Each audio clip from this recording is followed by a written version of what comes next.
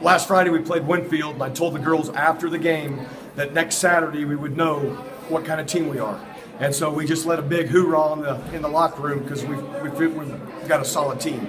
Not that we don't got to keep getting better, but those are two huge wins, beating two quality teams. Well, and you had struggled in a couple games where you felt like you had to have maybe you needed to open up some eyes that you guys needed to get better in certain areas. Yeah, every now and then we struggle on offense. We did in today's game, but for the most part, our defense has just been pretty solid. And we had a few breakdowns tonight, gave up some layups, but again, we made them shoot a lot of perimeter shots and had a hand in their face and then did a pretty good job on the boards. Alex Keller, 12 points, 12 rebounds, just had a great game, and Jessica, carried us on offense with 34, but just a great team effort.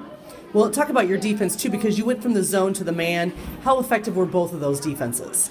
Well, I mean, we obviously had talked in practice what they do. I mean, they do a lot of on-ball screens and a lot of dribble handoffs, and so we really preached about sprinting underneath the dribble handoff and underneath the screen because we wanted to make them shoot the perimeter shot. And again, I'm just proud of the girls because they went out, and as a coach, I always wish they might do a little bit better, but again, they executed the game plan for the most part the whole game and forced them into a lot of tough shots and got some good rebounds and got us out in transition.